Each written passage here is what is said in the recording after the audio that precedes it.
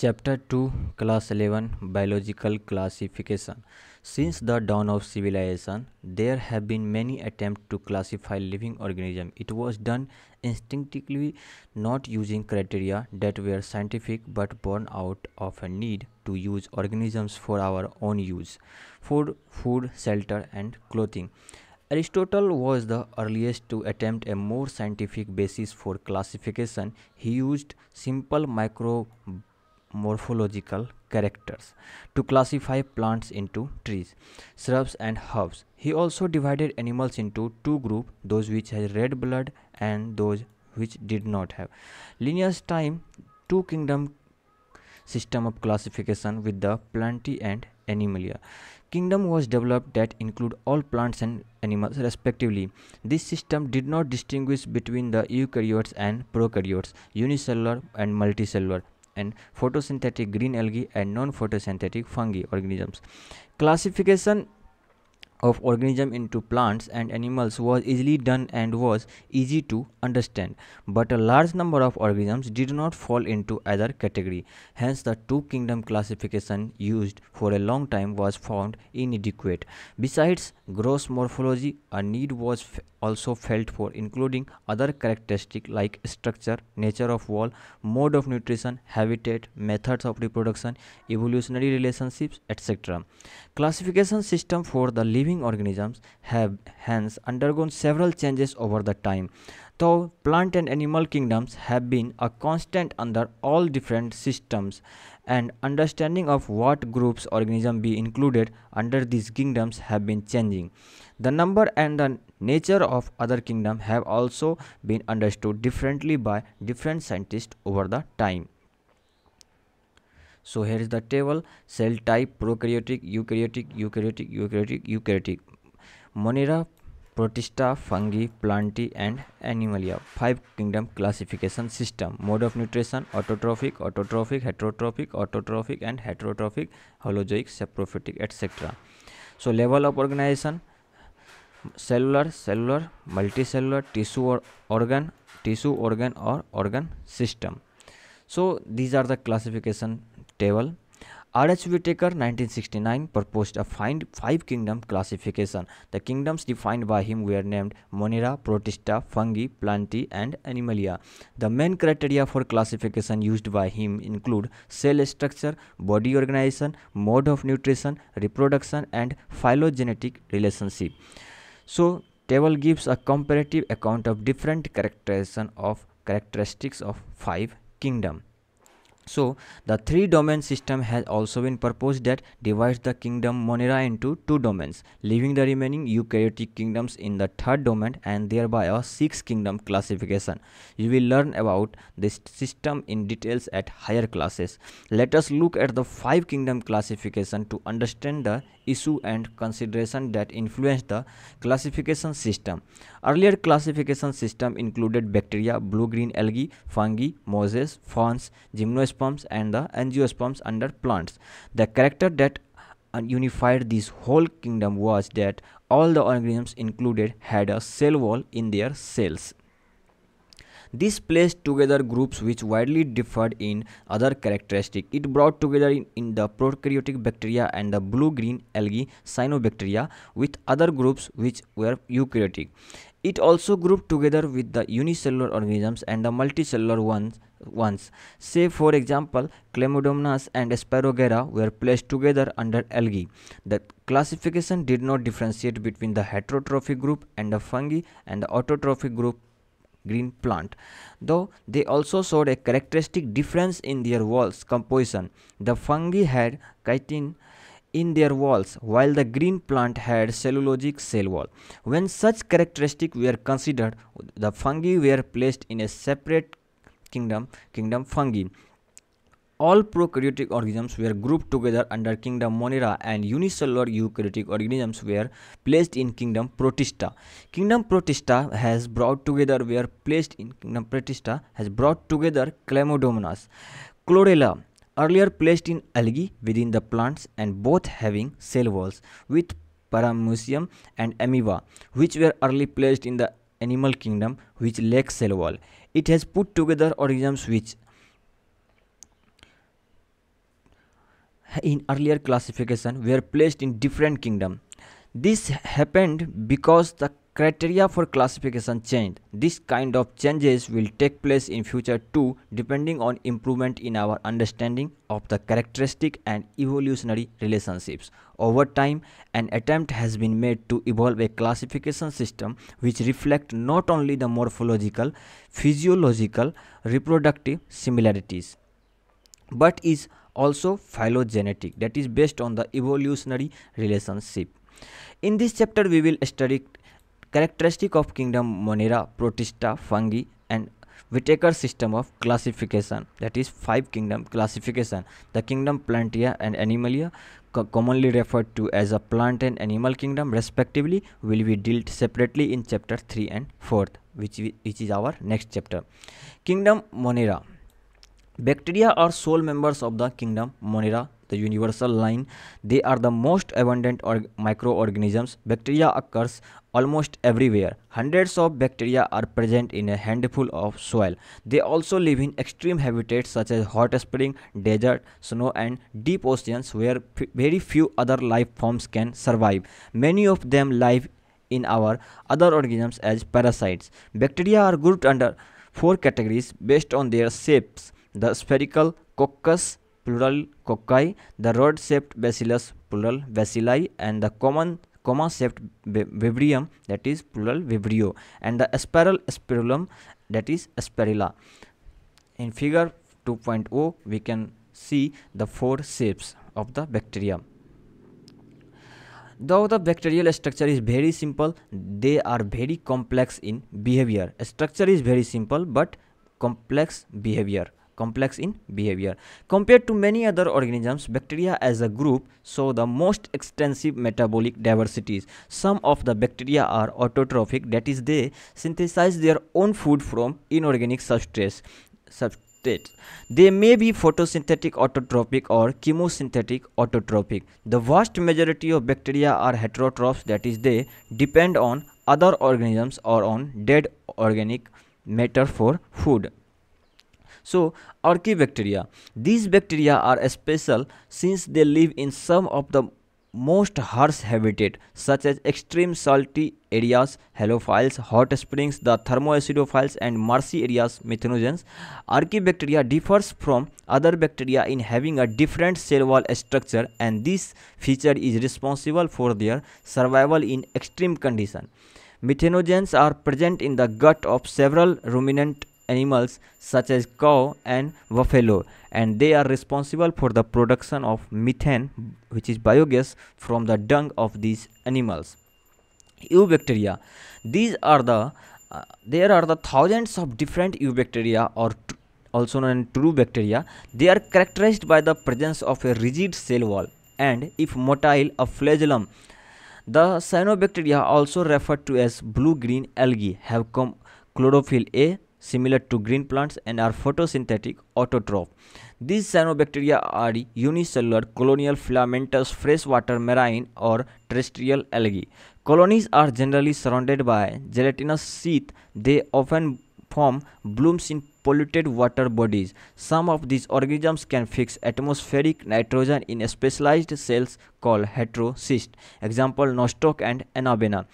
Chemosynthetic autotrophic bacteria oxidize various inorganic substrates such as nitrates, nitrites and ammonia and used the released energy for their ATP production. They play a great role in recycling nutrients like nitrogen, phosphorus, iron and sulfur.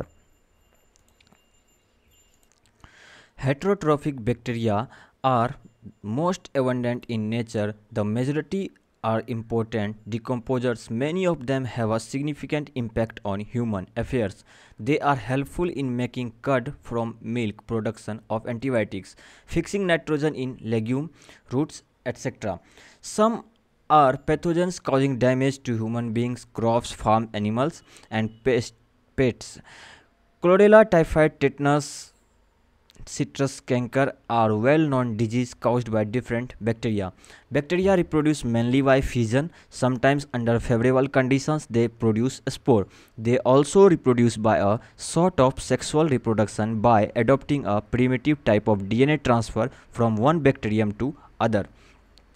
The mycoplasma are organisms that completely lack a cell wall. They are the smallest living cells known and can survive without oxygen. Many mycoplasma are pathogenic in nature and plants. Kingdom Protista. All single cell eukaryotes are placed under Protista, but the boundaries of these kingdoms are not well defined. What may be a photosynthetic protista to one biologist may be a plant to another.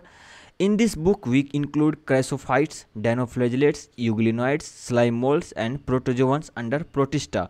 Members of Protista are primarily aquatic. This kingdom forms a link with the others dealing with plants, animals, and fungi.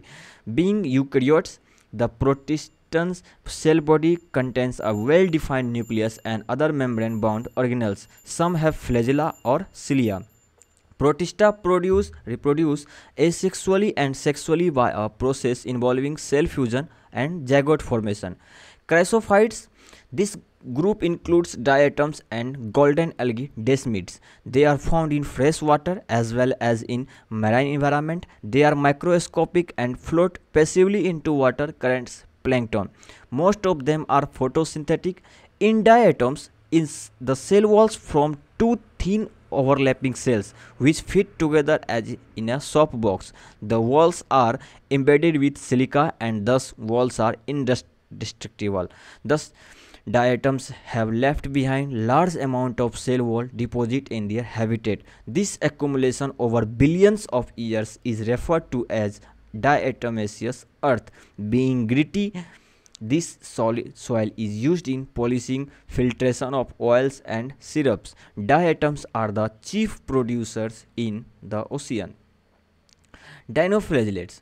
These organisms are mostly marine and photosynthetic. They appear yellow, green, brown, blue or red depending on the main pigments present in their cells. The cell wall has stiff cellulose plates on outer surface. Most of them have two flagella. One lies longitudinally and the other transversely in a furrow between the wall plates. Very often red dinoflagellates, example Goniolix, undergo such rapid multiplication that they make the sea appear red tides.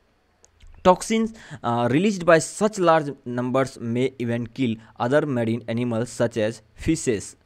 Euglenoids, majority of them are fish, freshwater organisms found in stagnant water. Instead of cell wall, they have a protein-rich layer called pellicle, which make their body flexible. They have two flagella, a short and a long one. Though they are photosynthetic in the presence of sunlight, when deprived of sunlight, they behave like heterotrophs by predating on other smaller organisms. Interestingly, the pigments of euglenoids are identical to those present in higher plants. Example, euglena. Now, slime mold. Slime molds are saprophytic protists. The body moves along decaying twigs and leaves, uglifying organic material. Under suitable conditions, they form an aggregation called plasmodium which may grow and spread over several feet. During unfavorable conditions, the plasmodium differentiates and forms fruiting bodies bearing spores at their tips. The spores possess true walls. They are extremely resistant and survive for many years even under adverse conditions. The spores are dispersed by air currents. Protozoans. All protozoans are heterotrophs and live as predator or parasite. They are believed to be primitive relatives of animals. There are four major groups of protozoans. Amoeboid protozoans. These organisms live in fresh water, seawater and or moist soil. They move or capture their prey by putting out pseudopodia, false feet as in amoeba. Marine forms have silica cells on their surface. Some of them as entamoeba are parasites. Flagellated protozoans. Second one is flagellated protozoans. The members of these groups are either free living or parasitic. They have flagella. The parasitic forms cause diseases such as sleeping sickness. Example, trypanosoma. Third is ciliated protozoans. These are aquatic, actively moving organisms because of the presence of thousands of cilia. They have a cavity, gullet, that opens to the outside of the cell surface. The coordinated movement of rows of the cilia causes the water laden with food to be steered into the gullet. Example, paramecium. And the last and fourth one, sporozoans. This includes diverse organisms that have an infectious spore-like stage in their life cycle. The most notorious in Plasmodium malarial parasite, which cause malaria, a disease which has a staggering effect on human population. Now, kingdom fungi. The fungi constitute a unique kingdom of heterotrophic organisms. They show a great diversity in morphology and habitat. You must have seen fungi or fungi, both are the same things, on a moist bread and rotten fruits. The common mushroom you eat and toadstools are also fungi, which spots seen on mustard leaves are due to parasitic fungus. Some unicellular fungi, example yeast, are used to make bread and beer. Other fungi causes diseases in plants and animals. Wheat rust causing Puccinia is an most important example. Some are the source of antibiotics, example penicillium. Fungi are cosmopolitan and occur in air, water, soil, and on animals and plants. They prefer to grow in warm and humid places. Have you ever wondered why we keep food in a refrigerator? Yes, it is to prevent from the going bad due to bacterial or fungal infection. With the exception of the yeast, which are unicellular, fungi are filamentous. Their bodies consist of a long, slender thread-like structures called hyphae. The network of hyphae is known as mycelium. Some hyphae are continuous tube filled with multinucleated cytoplasm. These are called cenocytic hyphae. Others have septa or cross walls in their hyphae. The cell walls of fungi are composed of chitin and polysaccharides. Most fungi are heterotrophic and absorb soluble organic matter from dead substrates and hence are called saprophytes. Those that depend on living plants and animals are called parasites. They can also live as symbionts in association with algae as lichens and with roots of higher plants as mycorrhiza. Reproduction in fungi can take place by vegetative means, fragmentation, fission, and budding. Asexual reproduction is by spores called conidia or sporangiospores or zoospores, and the sexual reproduction is by oospores, ascospores, and basidiospores. The various spores are produced in the distinct structures called fruiting bodies. The sexual cycle involves in the following three steps: fusion of protoplasm between two motile and non-motile gametes called plasmogamy, fusion of two nuclei called karyogamy, meiosis in zygotes resulting in haploid spores.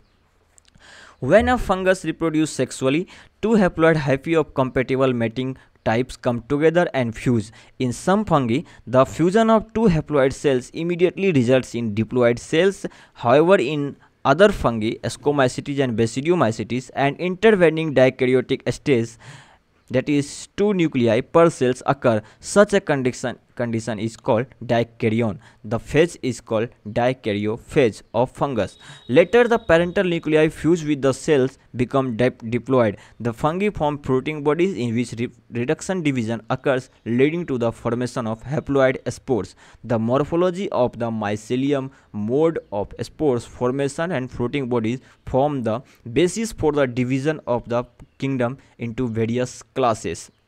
So, Phycomycetes. Members of Phycomycetes are found in aquatic habitat and on decaying wood in moist and damp places or as obligate parasites on plants. The mycelium is aseptate and cenocytic.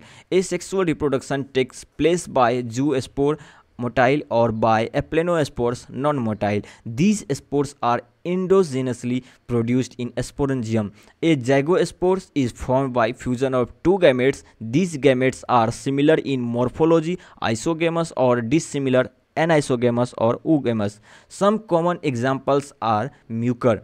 Figure we can see Rhizopus, the bread mold mentioned earlier, and Albugop, the parasitic fungi on mustard. So, ascomycetes, commonly known as sec fungi, the ascomycetes are mostly multicellular, example penicillium, or rarely unicellular, example yeast, Saccharomyces. These they are saprophytic, decomposers, parasitic, or coprophilous, growing on dung. Mycelium is branched and septate. The sexual spores are conidia produced exogenously on the special mycelium called conidiophores. Conidia on germination produce mycelium. Sexual spores are called ascospores, which are produced endogenously in sac-like asci, singular ascus. These asci are arranged in different types of fruiting bodies called ascocarps. Some examples are aspergillus, claviceps, and neurospora. Neurospora is used extensively in biochemical and genetic work. Many members like morels and truffles are edible and are considered delicacies.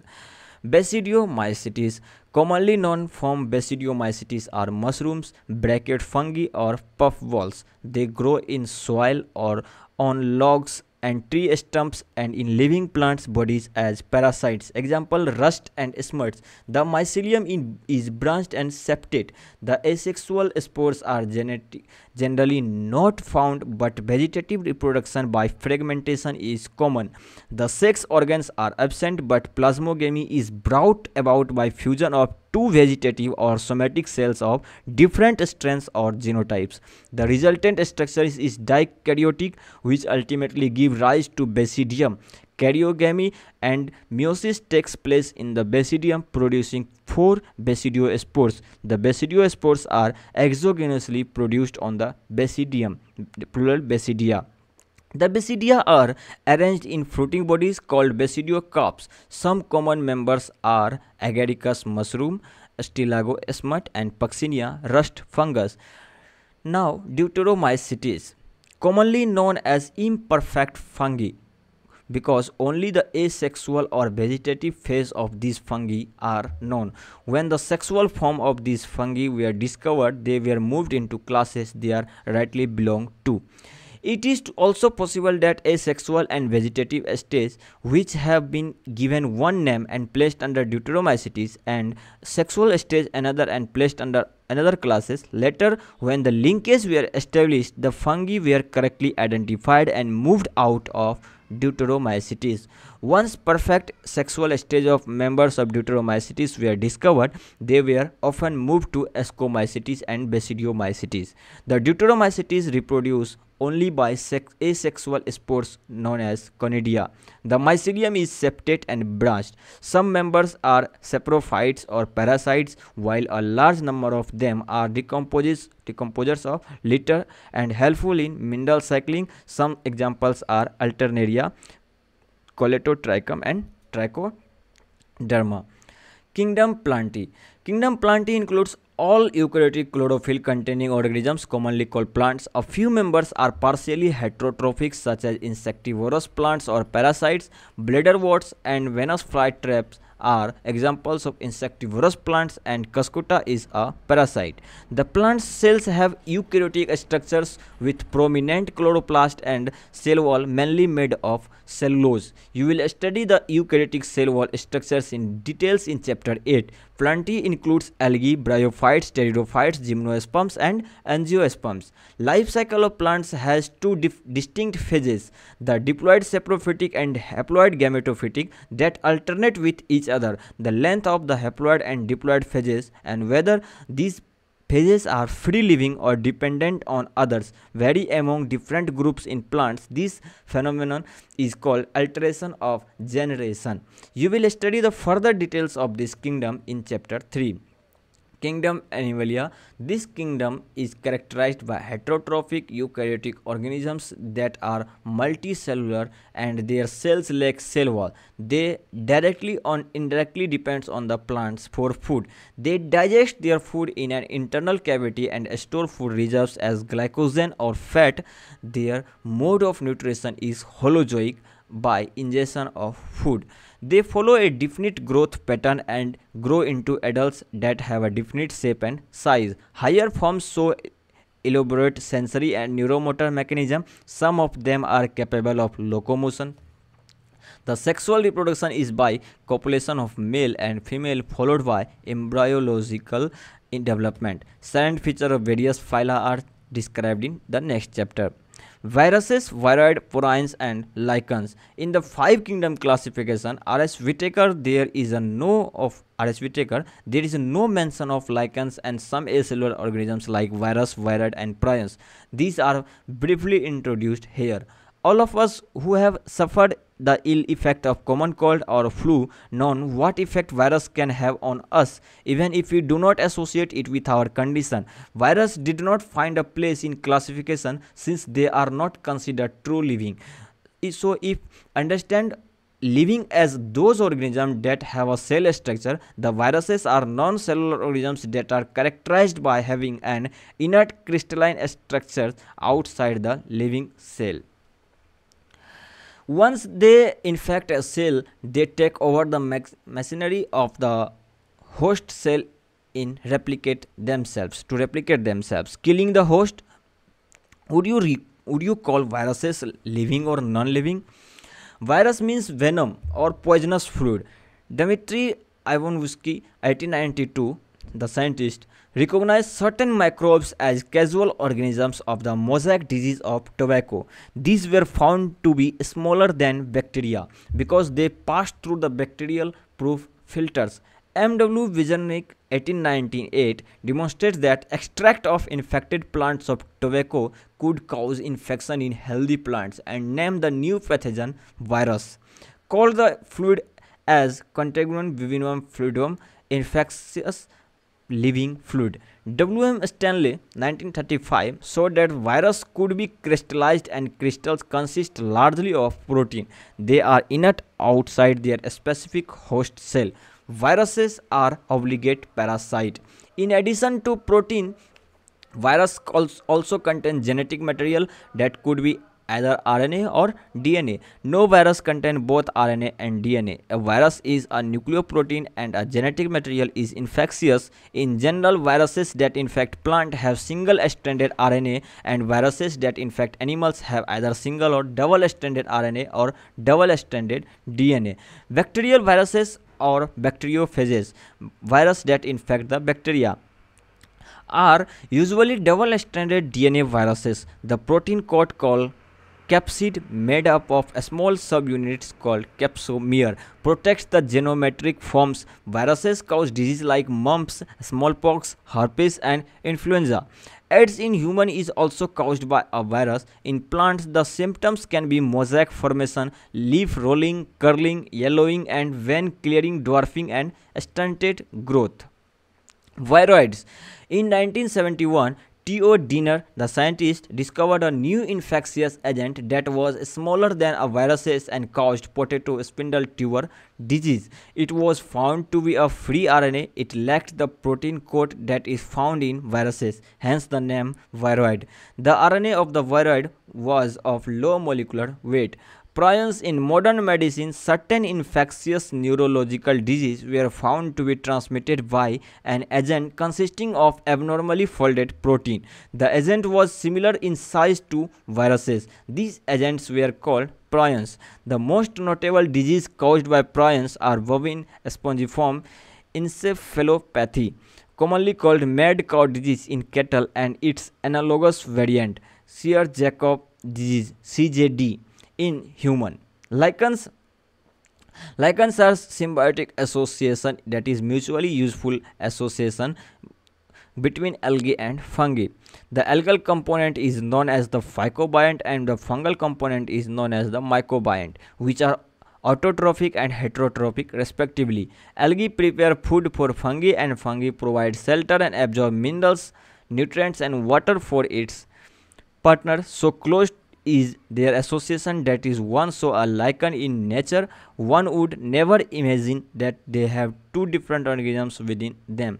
Lichens are very good pollution indicators. They do not grow in polluted areas. That's it. Thank you.